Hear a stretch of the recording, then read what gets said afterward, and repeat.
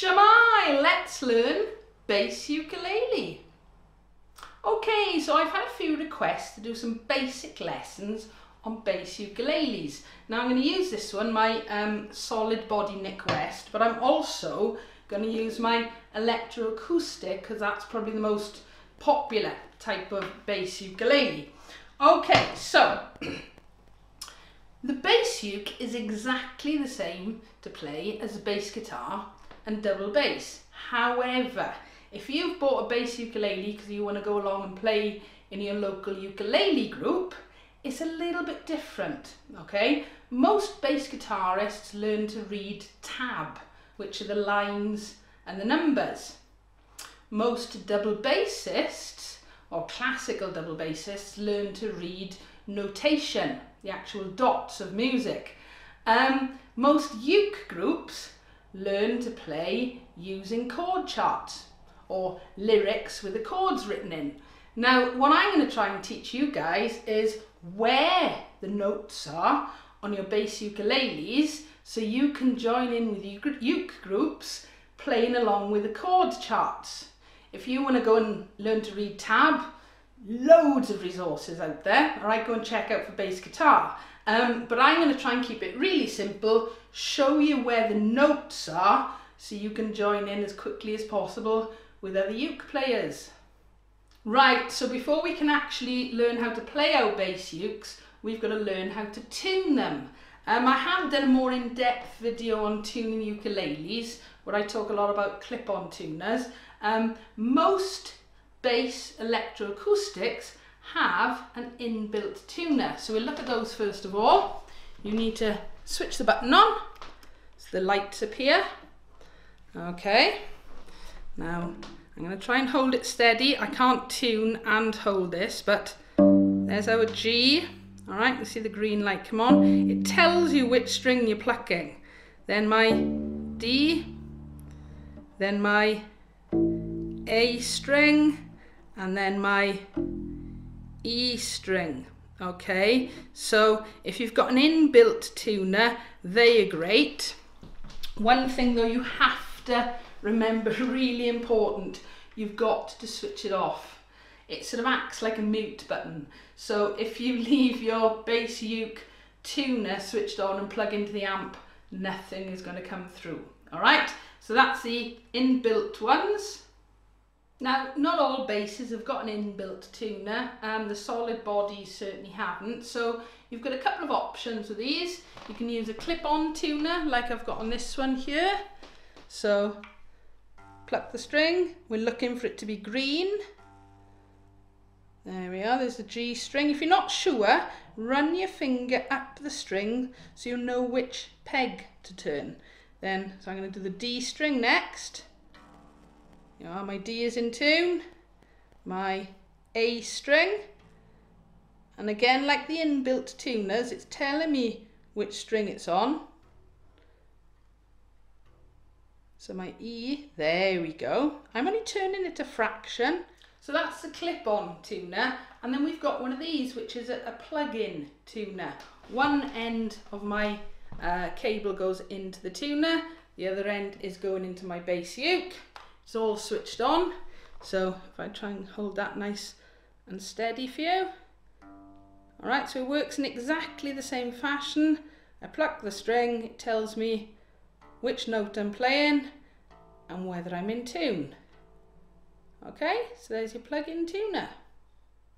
There are a couple of other ways you can tune your bass ukuleles.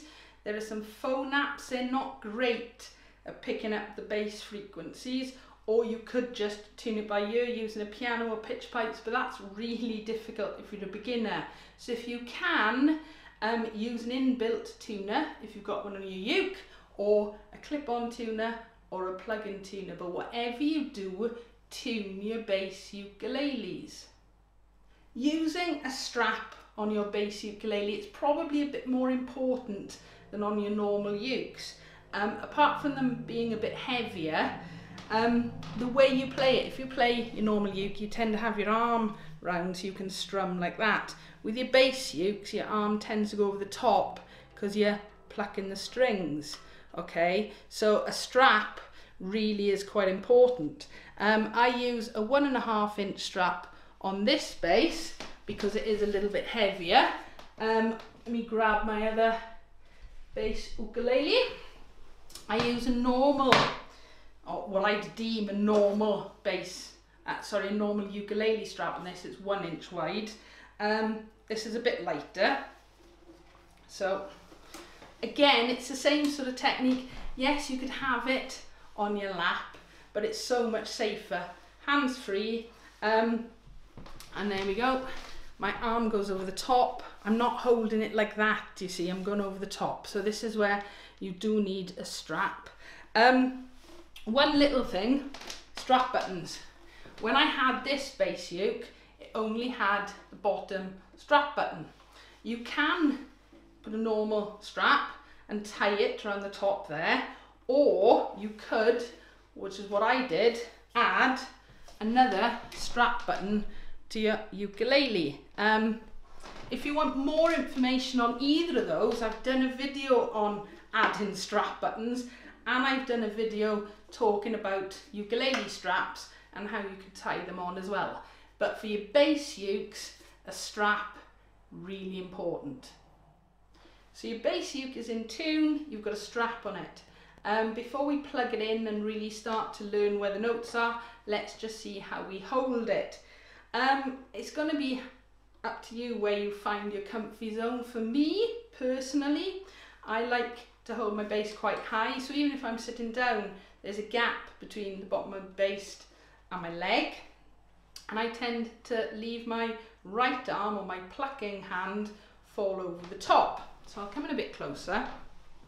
Alright, so there's my right arm over there, and I like to just rest my thumb on the waist of the bass, there, and then I can, even on the G string, the furthest one, I can reach my fingers across. Okay, so that's my comfort place of playing. You'll see some bass players resting their thumb there. Now, I don't like doing that, if I'm honest, and there isn't really anything else to rest your thumbs on. Okay, I think you can actually buy a little attachment you can stick on your bass. I'll have to look into that, but for me, okay, my right arm goes over, I rest my thumb. Now bear in mind that's the pickup. Okay, now on a normal uke, you'd be strumming it up here somewhere. All right, now for my bass, for this one, I find the sweet spot of plucking is there. That's where it sounds the nicest, and it just so happens I can rest my thumb there as well. Okay, so holding your solid body uke, same principle. I tend to have a gap there. I don't like having my bass on my lap when I'm playing, but it's exactly the same in terms of my arm goes over the top like it does on my electro acoustic. I've got something to rest here. If you think a traditional bass guitar would have its pickups in the middle, and most bass players tend to rest their thumb on the pickup, for this one I can rest it on my scratch plate and then pluck my strings. Okay, like everything else, you're going to have to find your comfort zone. Most bass ukes are slightly different shape, different size, so you've got to find what works for you. Okay, for me, electroacoustic, my thumb rests on the top of the body. Solid body, my thumb rests on the scratch plate.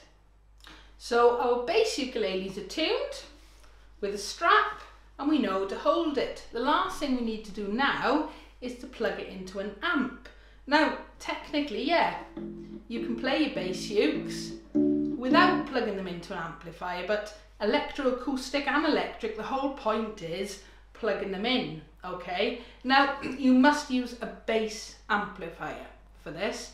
Please, if you're not sure about this, go and check out my bass ukulele basics, because I explain a little bit more in that, and I will be very shortly doing a video on bass amps for bass ukuleles. All right, so standard guitar cable, just with a jack. All right, this one has got a right angle and a straight. Doesn't really matter if you've got one with two straight ends on it. I'm going to plug one end into my bass ukulele and the other end is going to go into my amplifier. Now, even though you can see a light on down there at the minute, the amp is muted. In effect, it's switched off. Really important. You mustn't go plugging any instruments into amps when they're switched on. You can get horrible, nasty pops and bangs. So, into the input. If I play it, it's still acoustic at the moment because the amp technically is switched off. Let's switch it on. And here's the difference. Okay, so suddenly now we've gone electric, we're ready to learn. So as I explained at the beginning of the video, my aim is to try and teach you guys where the notes are, all right? So you can then play along with your chord charts in your group, or you could be jamming with a guitarist and they say, oh, yeah, I'm playing an E chord and I'm playing a C chord. Well, you need to know where the C and the E are on your bass ukes, okay? So, first of all, what is my right hand doing? Then I'll talk about the open strings. So, where do I rest my hand? I mentioned this when we were doing a holding. I tend to put my thumb there in the waist of the bass uke, all right? And then I quite like the sound from my uke just below the sound hole, okay? So this is the way I play it.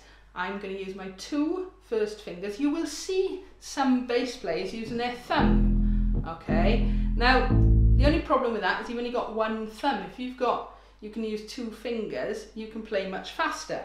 So with my thumb resting up there, I'm just going to use my first and second finger and walk them across the strings, okay? I'll come in a bit closer so you can see what I'm doing. So, okay, there we go in.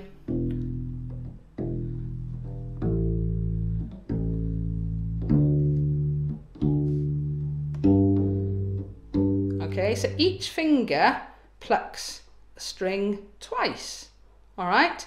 Now, I'm not pulling, this is really important, I'm not pulling my fingers away from the bass, I'm pulling them across the front of the bass. So if I'm on the thickest string, my finger goes up towards where my thumb is sitting, okay? I'm doing it really lightly. If I go to the next string, my fingers go across and actually stop on that bottom string.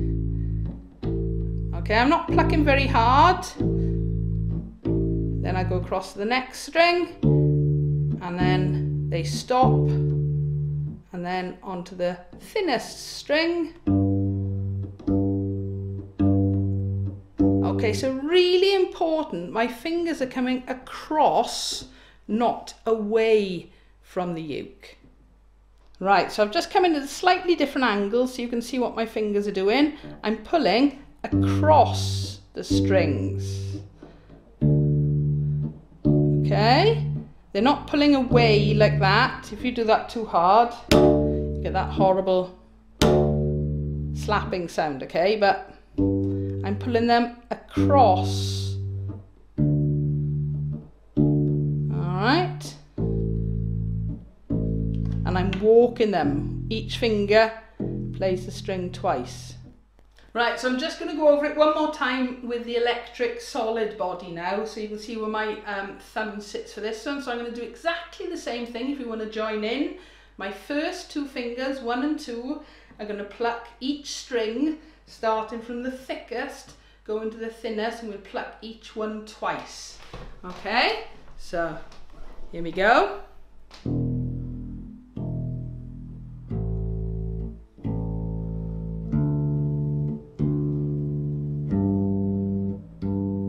Okay, now something just to consider, but it's not, you don't have to do this at the moment. You might notice that when I'm plucking these open strings, they keep on ringing, all right? Especially if I go back the other way. Hear the first one, and the sort of sound starts to build up. Now, what you can do when you're practicing, give your left hand something to do, right? Nice and gently, if you hover your left hand above the string, and then when you finish plucking it, stop the string ringing before you go on to the next string. But you've got to remember to lift it back up again, otherwise it doesn't work, okay? You get that sort of sound. So I'm going to do that one more time, and this time I'm going to stop the strings ringing. But if you can't manage that, don't worry, all right? So I'm going from the thinnest string back down to the thickest string, 2 plucks. Here we go.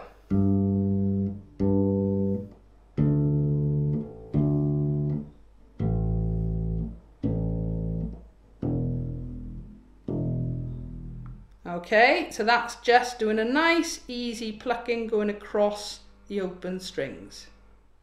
Right, so before we start learning all the names of the notes, let's just practice that for a minute. So using our 2 fingers, we're going to start with the thickest string, and we're going to go 2, then 2, then 2, then 4 on our thinnest string, and then come back down again. Okay, let's see if we can do this with me. All right. If you can mute or stop the strings ringing in between, great. If you can't, don't worry. All right, I'll count us in. 3, 4. 1, 2, 1, 2, 1, 2, 1, 2, 3, 4, 1, 2, 1, 2, 1, 2. Okay. I'll come in a bit closer. All right, this is your practice time now. So starting with the thickest string, exactly the same. 3, 4.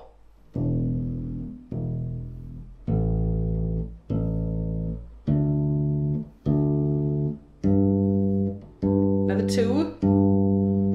Then back.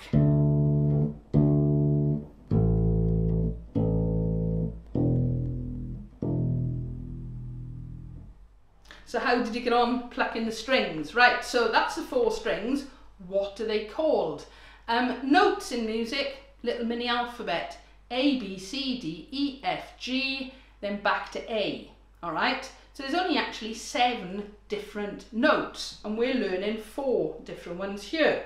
Now, I actually teach this 2 different ways. For almost 30 years teaching double bass, I've always taught from the thinnest string across. It just seems to make more sense when you're playing double bass. So I've always taught the children, Great Danes are enormous.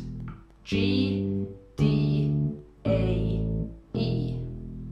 Great Danes are enormous. Not Danish people, the big dogs the size of horses. Okay, however, for some reason, ukulele players tend to learn the strings going the other way, G, C, E, A. And so I've sort of switched it around a bit if I'm trying to teach uke players, and it goes evil ants dig graves. Evil, E, ants, A, D, dig graves, G. Okay, so evil ants dig graves, or Great Danes are enormous. Whichever way works for you, but it's G, D, A, E, E, A, D, G. Right, so ukuleles and guitars get chord charts.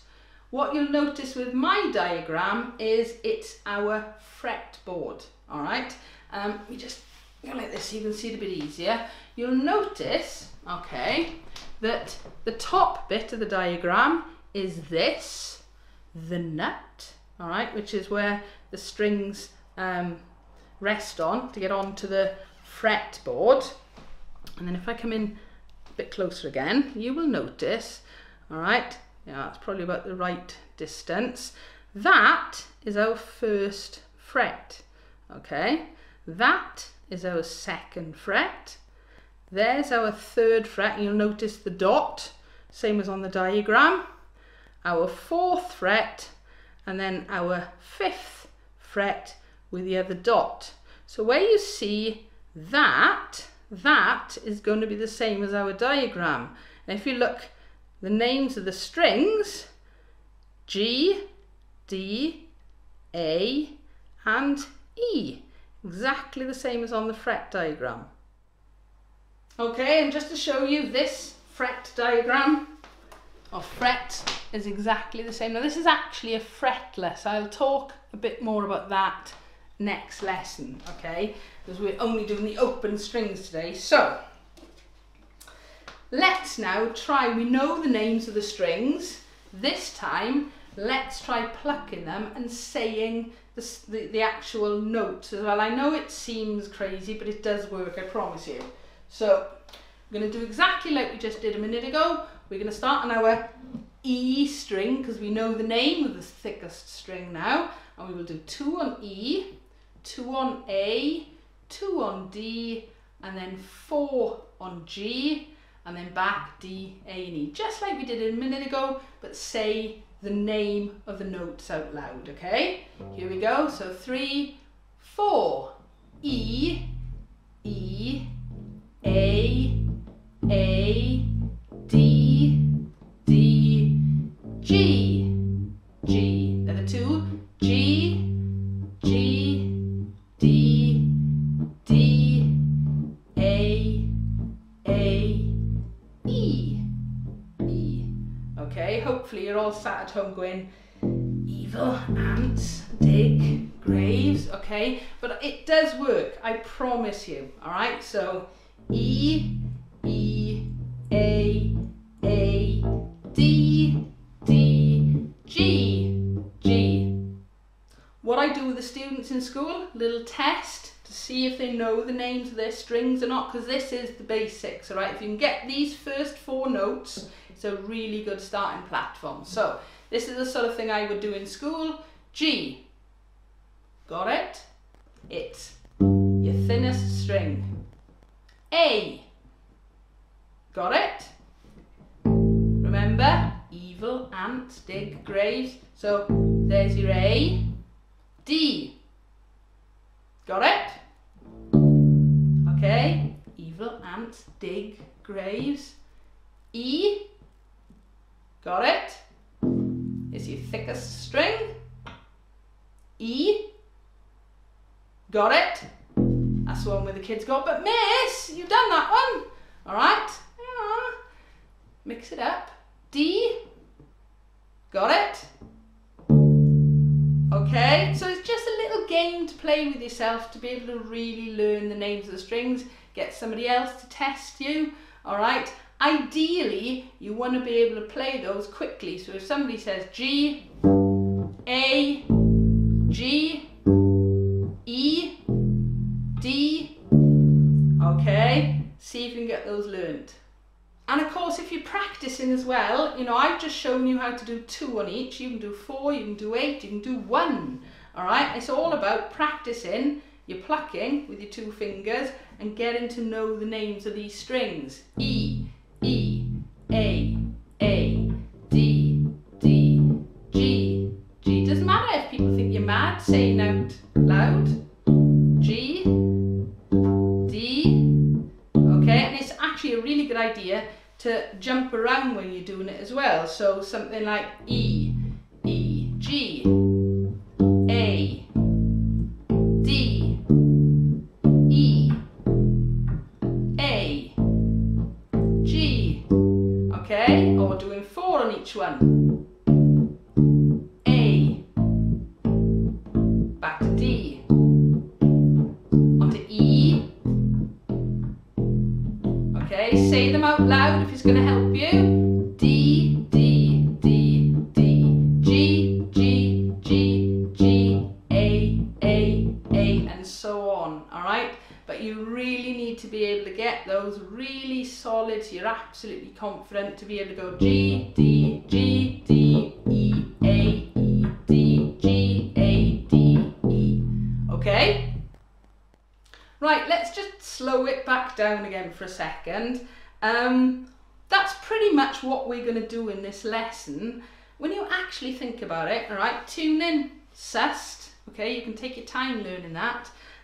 We've got the strap and holding it. So the 2 things you need to be thinking about is your plucking, okay, and just using these open strings and getting to know the names of them, all right? If you can get that pretty much nailed, we're halfway there. Okay, so just slow it down for a second. Think about practicing your plucking and your open strings. Great Danes are enormous, or evil ants dig graves, or any other one you can think of. Right, so let's finish the lesson off with a couple of little play-alongs. I've done some chords and a little drum beat, keeping it really simple, just 2 strings at a time. We're going to start with the thickest 2 strings, E and A, 4 E's, followed by 4 A's, followed by 4 E's, and so on. If you can, try and keep walking your 2 fingers, and again, only if you can, try and stop the strings ringing out, but if you can't do that, don't worry. Okay, so you get yourselves ready, A and E string. Here we go, E to start, 2, 3, onto A, back to E, 1, 2, 3, onto A, okay?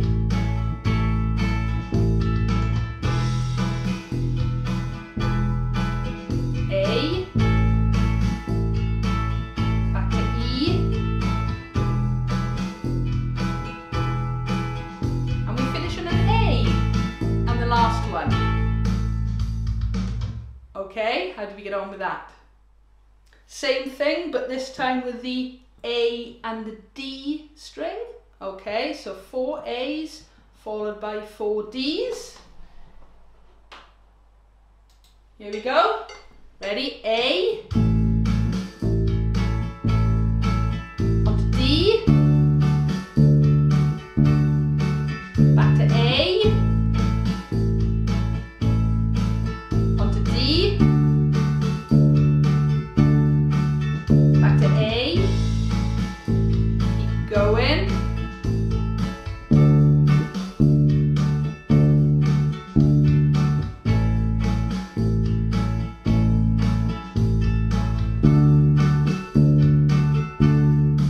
Okay, how did we get on with that one?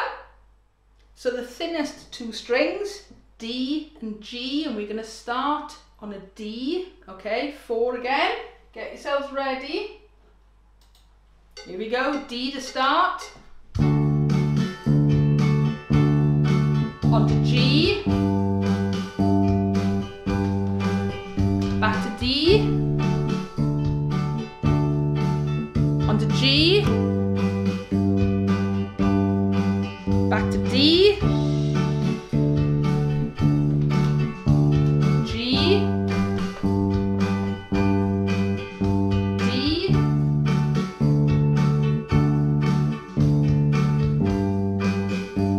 and we finish there. Okay, bit of practice, get your plucking and your open strings sorted. Right, so tuning your bass ukes, straps, holding it, plugging it into an amp, plucking with your first 2 fingers and your first 4 notes, your open strings. I know it seems like a lot to take in. Practice will make perfect. Lesson 2, which is coming very soon, I'm going to go over putting your fingers down to start playing your first notes. You can play along with songs. As always, I really do hope you've enjoyed the video. Give us a like. Leave a comment or a question below if you've got one. Don't forget to subscribe so you don't miss out on new videos, and thank you for watching.